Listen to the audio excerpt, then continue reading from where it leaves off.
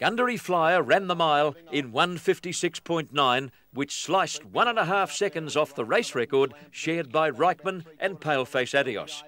Gundary Flyer's record lasted 3 years until Preux Chevalier clocked 1:56.7 to win the race on the 18th of January 1985.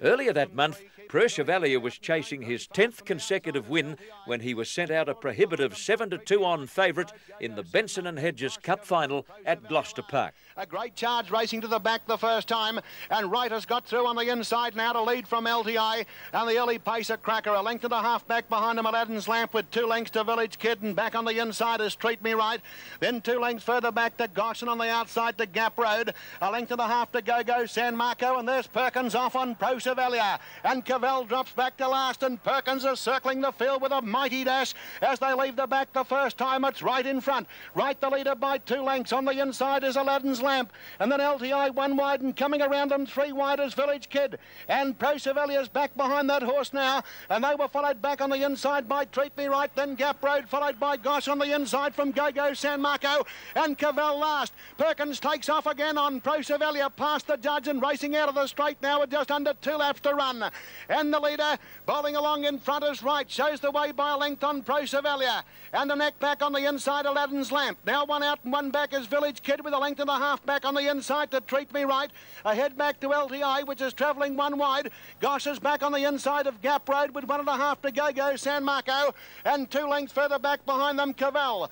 Right in front as they race to the turn off the back straight now, and approaching the 1,000-metre mark, it's Right by a length and a quarter on Pro Chevalier, moving a fraction closer now with 3/4 of a length to Aladdin's Lamp, and 3/4 of a length back on the outside Village Kid. At the bell, down past the 800-metre mark, and it's Right in front, leads by 3/4 of a length on Pro Chevalier, going easily on the outside, a length and a quarter back on the inside Aladdin's Lamp from Village Kid. Gap Road going 3 wide around LTI, and then back on the inside to Treat Me Right. Go San Marco's 3 wide. Gosh the Victorian second last on the rail, and a length off Cavell. Into the back now, going to the 500, and there goes Pro Chevalier racing up on the outside to join Right. They're having a sharp struggle for the lead as they race to the 400-metre mark. Pro Chevalier's got his head in front. Right won't surrender.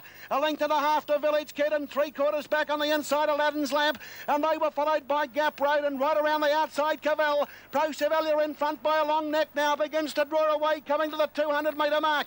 Pro Chevalier under the whip, gets out by a length from on the inside Right, but here comes Village Kid in the straight down past the 100. Pro Chevalier under the whip. Village Kid on the outside is getting to him. Village Kid has hit the front with 50 metres to go, and Village Kid wins the cup. Phil Coulson the driver. On the inside, Pro Chevalier second. Cavell got up to run third in front of either Right on the inside or Gosh, and they were followed by Aladdin's Lamp and Treat Me Right. Further back behind them, Gap Road, Go San Marco, and LTI is last to finish.